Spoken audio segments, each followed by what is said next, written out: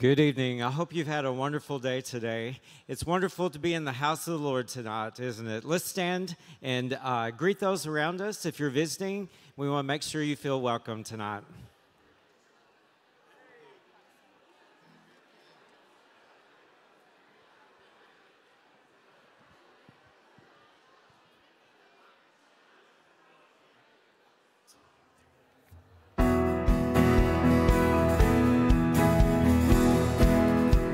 Open the eyes of my heart, Lord.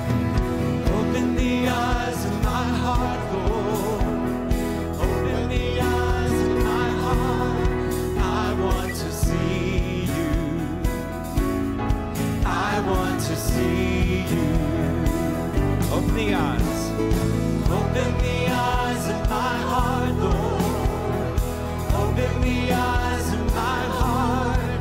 I want to see you. I want to see you high and lifted up. To see you high and lifted up, shining in the light of your glory.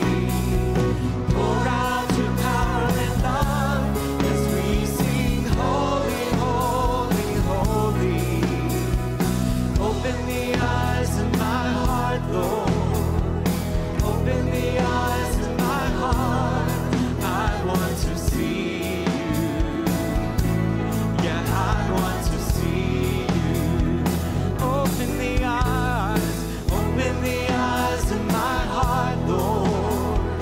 Open the eyes of my heart. I want to see you. I want to see you. To see you high and lifted up, shining in the light of your glory. Pour out your power and love as we sing, holy, holy, holy. To see you high and lifted up, shining in the light of your glory. Pour out your power and love as we sing, holy, holy, holy. Holy, holy, holy, holy, holy, holy, holy, holy, holy. I want to see you, and we sing, holy, holy, holy. You are holy, holy, holy, holy, holy, holy. I want to see you. Oh, you are holy, holy, holy. Open our eyes. Oh, we want to see you. I want to see you. We want to see you tonight, Jesus. Amen.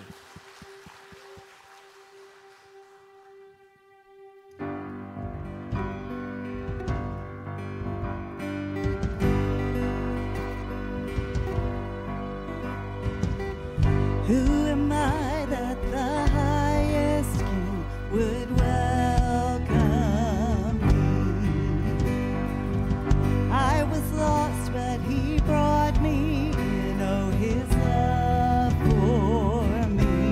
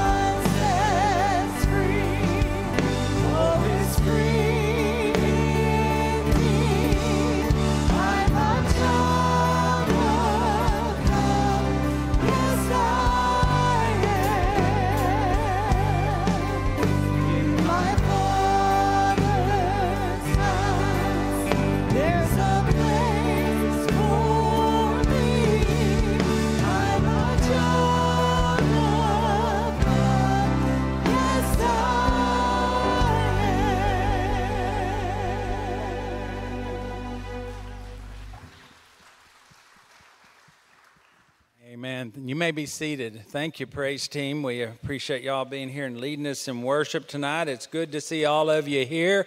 Are you glad to be in God's house tonight? Amen. It's good to be here together with one another. I was having a discussion today at lunch with some of the pastors, and we were talking about the sweetness of just being together and just the fellowship. You cannot duplicate this by just staying at home and watching online. So those of you who may be watching us online right now, you got time to come on in, okay? We love you, and we're glad that you're tuning in with us as well.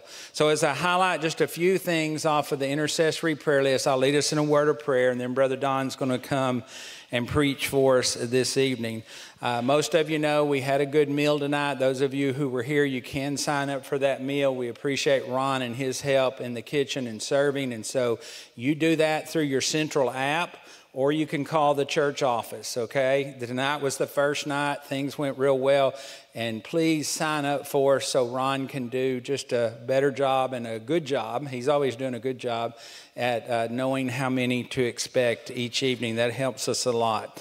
On the prayer list, Brother Don led in a memorial service for Brother John Goswick, a longtime member of Central, and Brother Don shared a little bit about his history with our church, and it made me even feel like I knew him better. But pray for his family. He went on to be with the Lord, and I know he will be missed, so just continue to pray for that family. Jerry Mink has been taken to the hospital through the ER even in the last few hours this evening.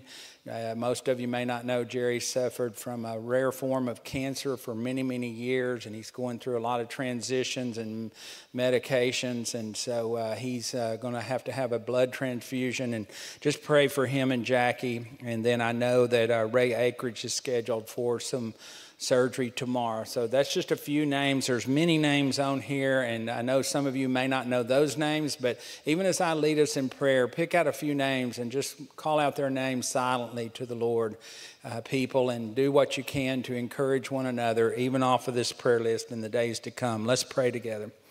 Father, we thank you for tonight. We thank you for the privilege of prayer. Lord, prayer is not a little thing. It's a big thing. You tell us to pray. You hear our prayers. And Lord, you work through our prayers in ways that we may not even understand until one day we're in your presence. But Father, we pray for these on our prayer list tonight, those who have lost loved ones. We pray that you'll give them comfort and peace and just an awareness of your presence.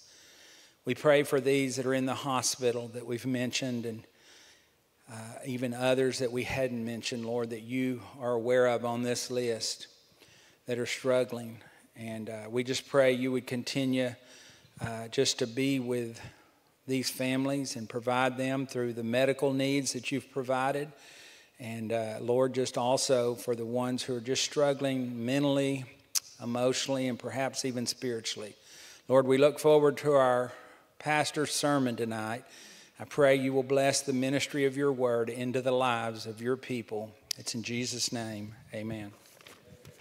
Ancient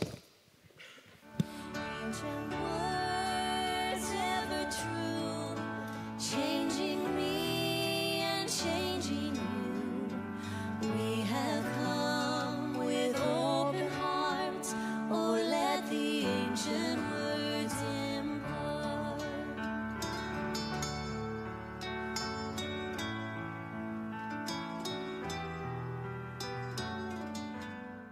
So message 129, as we move from Genesis through the Bible, finds us in 1 Thessalonians chapter 1.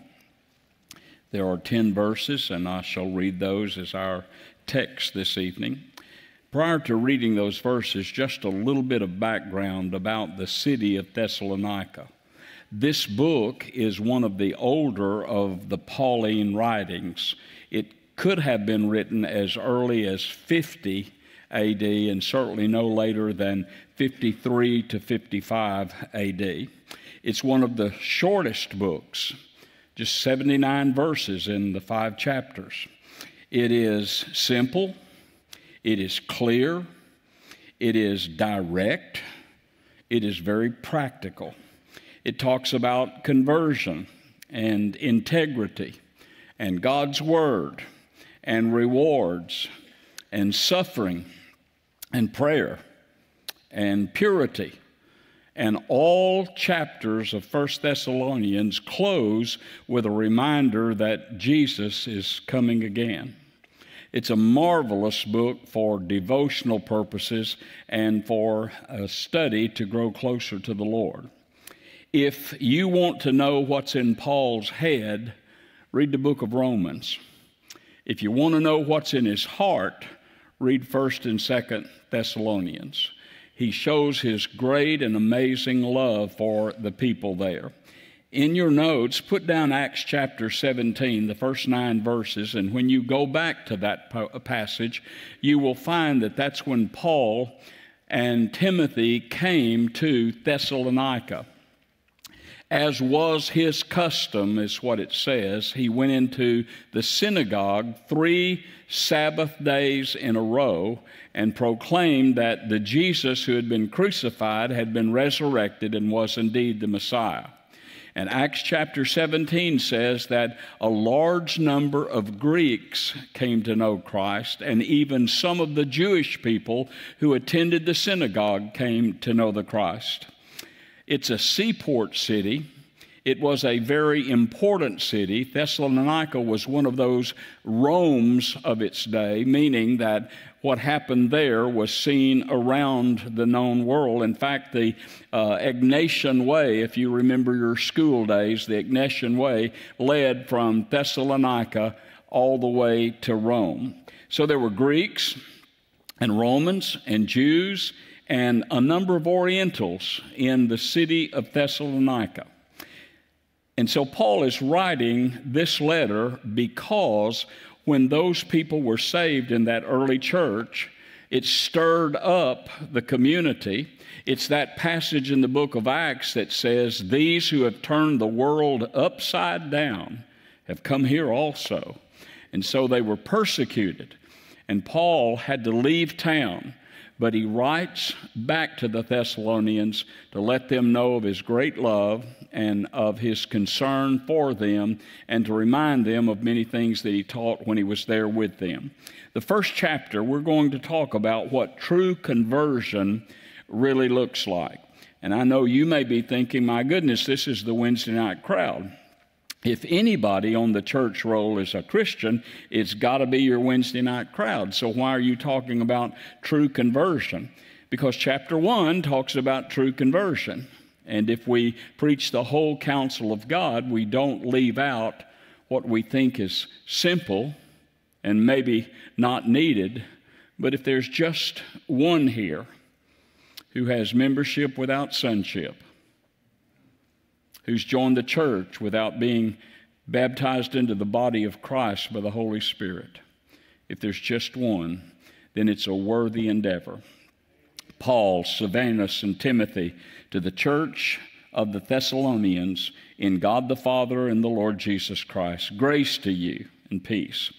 We give thanks to God always for all of you, constantly mentioning you in our prayers, remembering before our God and Father your work of faith and labor of love and steadfastness of hope in the Lord Jesus Christ. For we know, brothers, loved by God, that He has chosen you, because our gospel came to you not only in word, but also in power and in the Holy Spirit and with full conviction. You know what kind of men we proved to be among you for your sake, and you have become imitators of us and of the Lord. For you received the word in much affliction with the joy of the Holy Spirit, so that you became an example to all the believers in Macedonia and in Achaia. For not only has the word of the Lord sounded forth from you in Macedonia and Achaia, but your faith in God has gone forth everywhere, so that we need not say anything. For they themselves report concerning us the kind of reception we had among you, and how you turned to God from idols to serve the living and true God, and to wait for His Son from heaven, whom He raised from the dead, Jesus, who delivers us from the wrath to come. Let's pause for prayer. Father, would you give me clarity, anointing, and spirit leadership that I might declare from your word the word that you want us to hear. And would you be exalted and worshiped in this place, in Jesus' name, amen. So on your handout, I've given you just 3 little thoughts: the preparation for conversion, verses 4 and 5, the evidence of conversion, 6, 7, and 8, and 9 and 10 is the testimony to conversion. When we begin to look at the preparation for conversion, I want you to see how in each of these thoughts, God comes to us, God works in us, and God works through us. In other words, the gospel will come to you in power of the Holy Spirit. The gospel will work in you to conform you to the image of Jesus, and the gospel will work through you as you become an ambassador for Christ and as you become a witness of the good news of the gospel. If you want to use some other words besides the little outline I gave you, the first thought would be you have received the gospel. The second thought might be the gospel has redirected your life. And the third gospel, and I really like this, you have rung out the gospel. You've hit the cymbal. You've made the noise that has been heard around the world that Jesus saves. So he said you've received it, it's redirected you, and it rang out from your soul and your spirit.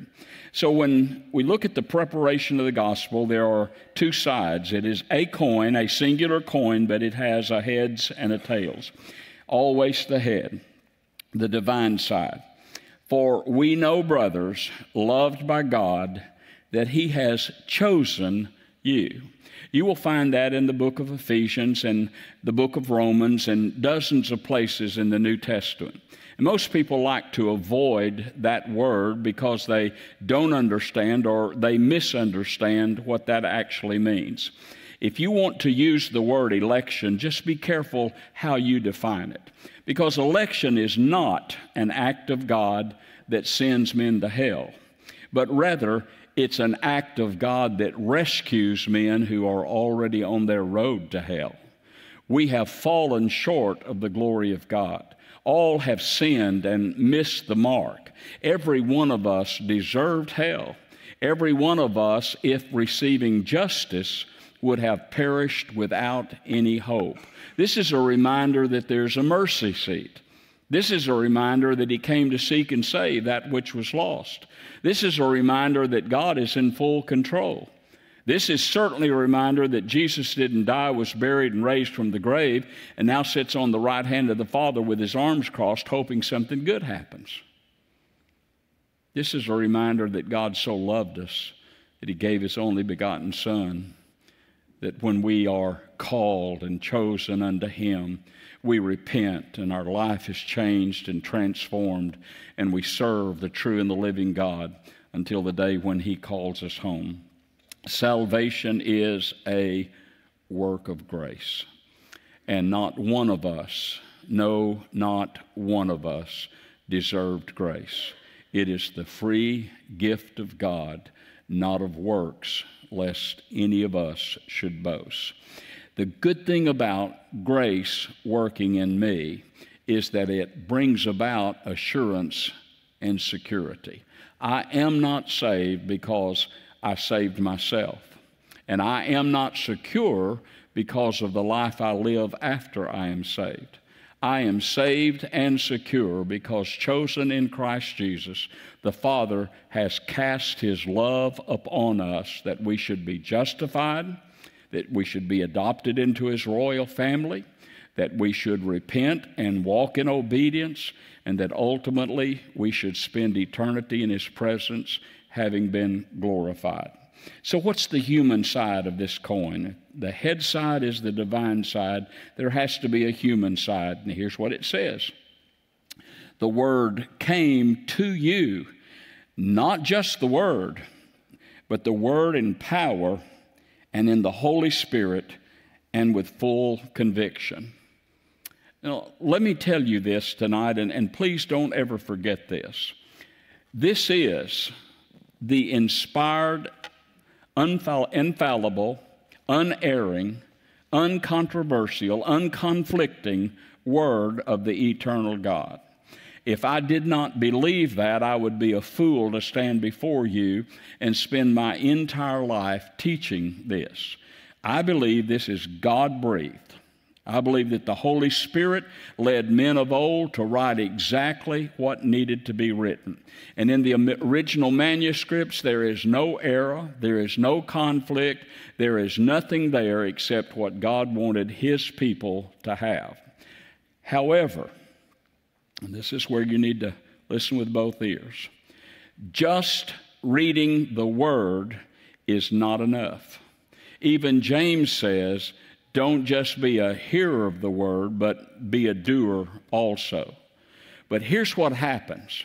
When the Word of God goes out from the person of God, the child of God, it is accompanied by the Spirit of God to touch the souls of men, the spirit of men, and quicken them and bring them to everlasting life. Read again. The Word came to you in power by the Holy Spirit, in conviction. We don't even talk about that word in most evangelical churches these days, conviction. What does that mean? Well, somebody would define it and say, well, that means you're sorry you got caught. No, that's not what that means. It means you are broken not because you got caught, but you are broken because you have broken the heart of the Father. You are broken because you have recognized that in sin and iniquity were you birthed and that it's not gotten better since then. You are broken because you've missed the mark. You are broken because all we like sheep have gone astray, and the Lord laid on the Son the iniquity of us all. We are broken by the power of the Holy Spirit. So let me say that another way. I can stand and read you the Word all night, but until the Holy Spirit accompanies the Word, drives it home to your heart in conviction, you will not receive the Word. I marked 3 little phrases. The gospel came to you, so that you became, and then the gospel went from you in Macedonia and Achaia. That's the true work of the gospel. It comes to you by the Holy Spirit and in conviction. Then it works in you, and then it flows from you. So the human side of conversion is the fact that when the Word comes to your heart, it does not come alone. Its companion is the Holy Spirit, and it brings with it great conviction. And I just want to say this. If you've never been convicted, you've never been converted. If you've not repented, you've not been regenerated. You're not saved because you emotionally heard the Word. You were saved because you spiritually received the Word, because the engrafted Word took up residence in your life. Lazarus is such a good illustration of how God works in the redemptive process. Lazarus was dead. He was bound. He was in a tomb, and a stone was rolled in front of the door. If Jesus had not shown up, the bones of Lazarus would have still been there tonight. But the call of God changed everything. And before you lose your mind worrying about being chosen by the Lord, let me just tell you that if Jesus didn't come to us, we couldn't go to Him. We're dead. We're such sinners we would have never sought Him had He not sought us. He came to seek and to save. And the little boy who said, when he was asked to give his testimony, how did you find the Lord? He hit the nail on the head. He said, oh, I didn't find Him, He found me. And that's what happens when we come to Christ. Regeneration produces the repentance and the faith that we need in the Lord as the Word comes strangely to our hearts. The Holy Spirit convicts us of our sin, and we become the child of God. Let's look at the evidence in conversion. Now, let me tell you something you already know, but most people never think about it. this passage of Scripture we're studying tonight was not written to an American audience. You already know that. You just don't ever think about that, because we like to take the Bible and say, oh, this is what it was talking about. So the Thessalonians had come together for the gospel's sake, but they were under heavy persecution. You remember what Acts says? These are the people that turned the world upside down, and Rome was not happy that somebody was proclaiming another king besides Caesar. So great suffering and persecution came upon them. So what he says here is threefold. He says, this is the evidence of having received the Lord as your personal Savior. Verse 6, he said, here's the evidence. You became imitators of us and of the Lord, for you received the word in much affliction with the joy of the Holy Spirit, so that you became an example to all the believers, Macedonia and Achaia. You received the word. They received the word during and while much affliction was upon them. People in America think that somebody laughing at you at school or at work because you're a Christian is great persecution. People in America, people in Arkansas, people in Conway have never really seen persecution. There are those tonight who, if they're meeting in homes, endanger their lives by doing so. There are those who have one Bible among many. There are those tonight who know full well when they witness that if they don't win the person and the person turns them in, they'll spend the rest of their lives in a prison cell. We know very little about suffering. This was not written to we Americans who think if you have a headache or somebody laughs at you or you get criticized or you're told not to witness or not to pray that we're under heavy persecution. We don't know heavy persecution. The Romans walked the streets with swords and spears and daggers.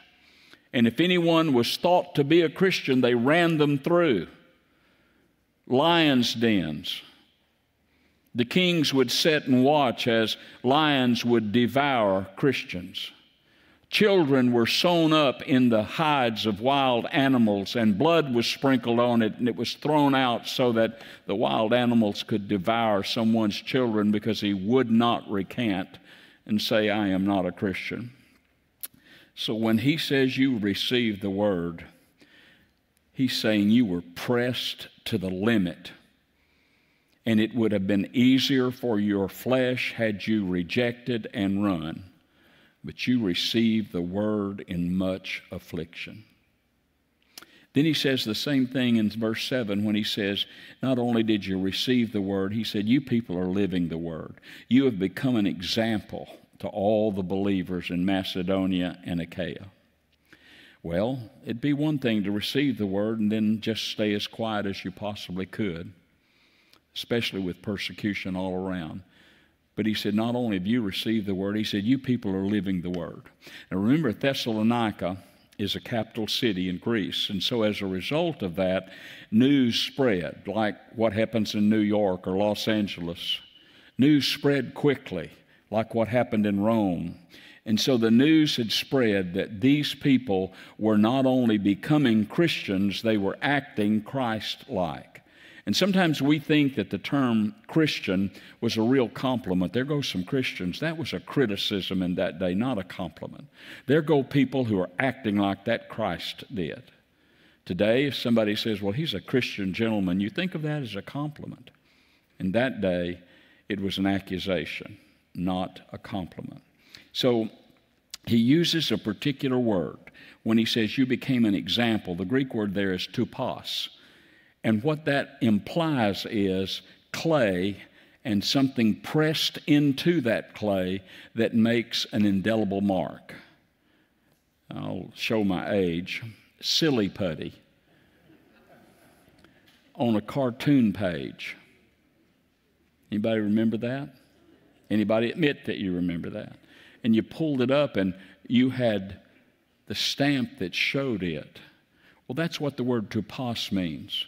They have been pressed into Jesus Christ because of affliction and suffering, so much so that they talk like he talked, that they act like he acted, they love like he loved, they walk like he walked. They've been pressed into Jesus, and life was so tough for them that Jesus was all they had. And they stood strong. And they watched their friends drug away to prison, and they watched their friends stabbed to death, and they watched their friends being arrested by the Romans, and they still stood and said, Jesus is Lord. They lived the word. And then he said in verse 8, he said, for not only has the word of the Lord sounded forth, some translations say it has ringed out. It's like the hitting of a cymbal. You couldn't miss it. It's a sound that's come from you. When you talk, you sound forth the word of God. When you share, you sound forth of the word of God. It's not just to your neighbor. It's all the way through Macedonia and Achaia, because your faith in God has gone forth everywhere. What a testimony. What a testimony. I can brag on you for just a moment. I hear all over town and outside of town about Central Church being a good church and the people being friendly and a church being a praying church. And when my mother, when my daddy, when my wife, when my son, I asked people to pray and it was a praying church. I hear that quite often. It gives me great joy to know that this church has a good name in the community. I hardly ever hear about us when I go to Boston. In the known world of that day, the Thessalonians were known for being people who, under the heavy hand of persecution and the hand of suffering, had become examples to every person that the gospel could be spread to. What a compliment for a church that Paul would say, we don't have to tell anybody about First Baptist Church of Thessalonica. He said, they've already heard. They've already heard. What a compliment Paul played to them. They've sounded forth. It's rang out. They've sounded forth the truth. All right, verse 9 and 10. Here is the testimony to conversion. In the past, he says in verse 9, you have turned to God from idols. In the present, he said, now you serve the true and the living God. And for the future, he said, you are waiting on the Son of God to come from heaven. Now, that's a good past, present, and future. In the past, you showed your conversion by turning from idols to serve the true and the living God. So again, I want to say to you, if you claim conversion and you've not turned from the things of this life and the things of this world, you've not truly been converted with biblical conversion. I'm quite sure that many have made a profession that don't really have a possession. Because the Bible is very plain. The Thessalonians worshiped all kinds of gods, pantheistic, many gods. And many of those gods required human sacrifice. And when Paul first spoke in the synagogue and began to talk about Jesus, who was not asking you to die for him, but was asking you to live for him, it was a new message indeed. When they began to talk about a God who would die for you so that you could live for him, it was a new message indeed. And so in the past, it says they turned from idols to serve the true and living God. Metanoia, that's the New Testament Greek word. When you turn from idols, it means you repented. I've shared with you a number of times before, and I'll just quickly tell you again tonight, that repentance was a military term, metanoia. It means the way you were marching, you stopped. And some people think that's all repentance is. You just quit doing bad stuff. But it's not just that. You stop. You do an about face and you march in the other direction. Metanoia means you were serving idols, now you're serving God. You turned from idols to serve the true and the living God. That's what repentance is. And if you've never turned, you've not repented. Repentance brings about a change of attitude, a change of actions. If any man's in Christ, he's a new creature. Old things are passed away and all things become new. In the present, he said, you're serving the true and the living God. They were pleasing God. They were walking in obedience.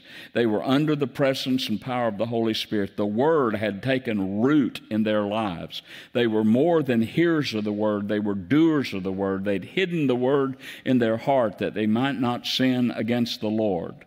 For them, they had been totally changed and transformed into something else besides what they once were. They were new creatures in Christ. So he said, in the past, you turned to God from idols, and in the present, you serve the true and living God. And I'm quite sure in the next couple of weeks, I'll mention this last thought considerably more. But every chapter in 1 Thessalonians ends with a reminder that Jesus Christ is coming again. That's why I said it's not all about Paul's head, it's about his heart. It's about the hope of glory in Christ Jesus. He said, you've turned to God from idols. You're serving the true and the living God. And he said the reason for that is because you're waiting on the Son of God to come from heaven. There's your motivation. There's your motivation. It's not that you're going to win a prize here. It's not that you're going to make the headlines here. It's not that the Roman government is all of a sudden going to say everything you're doing is good. It's that you're waiting on the Son of God to come from heaven. Why would someone endure affliction and suffering and persecution? Because this world is not our home. Because whatever happens here is temporary. It's minute compared to heaven, glory, and eternity. And what he simply said was that the fundamental motivation for your entire Christian experience is that Jesus is coming back, and he's coming back soon. How soon? I wish I knew. I have to believe that the signs of the time point to a soon coming for Christ.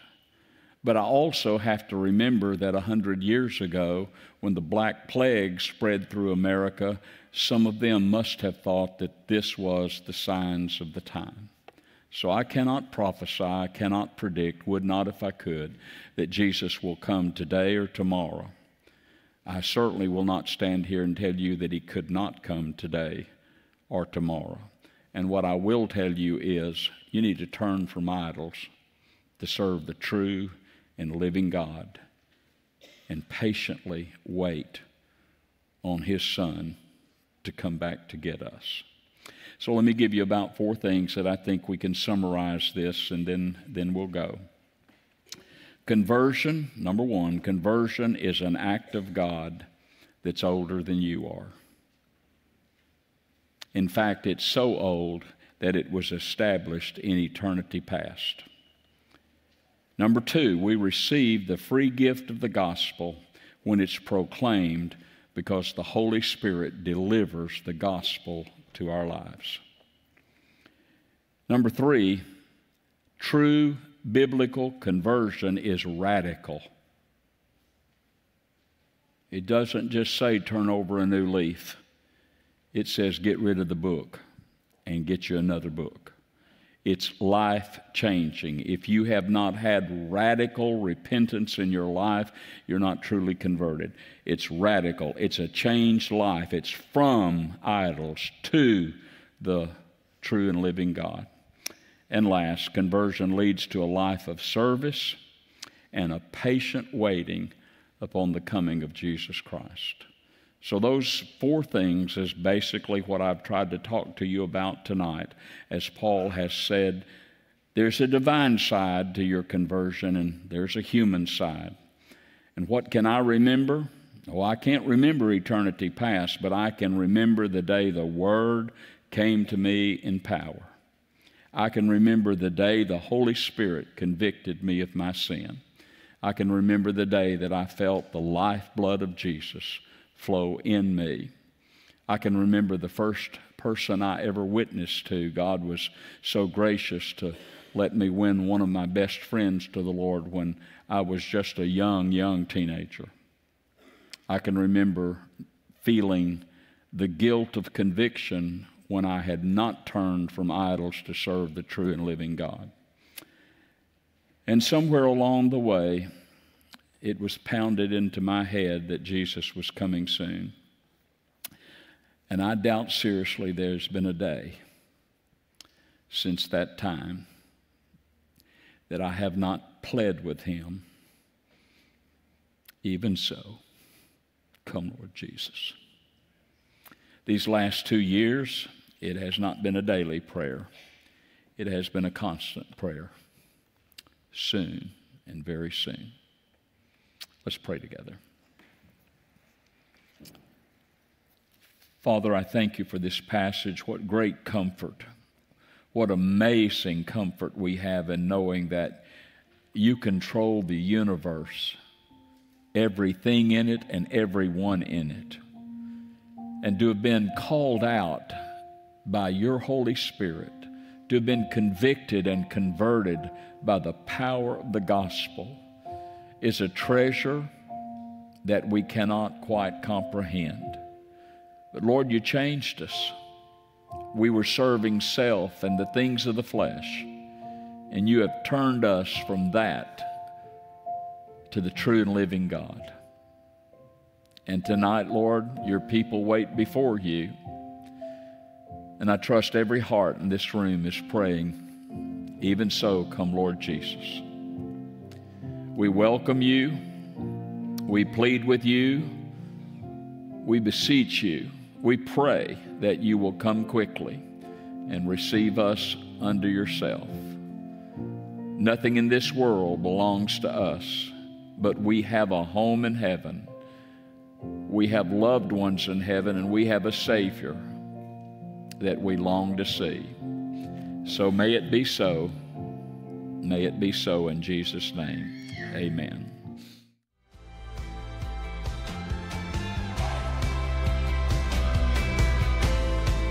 Hi, I'm Blake. I'm the media director here at Central, and I just want to say thank you for joining us online for worship.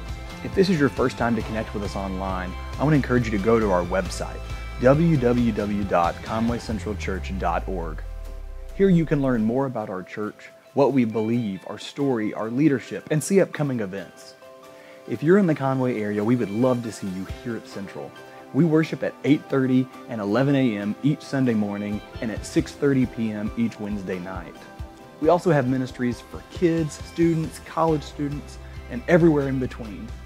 If you're not in the Conway area, I want to personally encourage you to find a local New Testament church to be plugged into. Want to stay in the know with activities and events and ministries that's going on here at Central? Download the Central app through the Google Play Store or the Apple App Store. This is a great knowledge base for everything that happens here at Central. Thank you so much for worshiping with us at Central, and we hope to see you soon.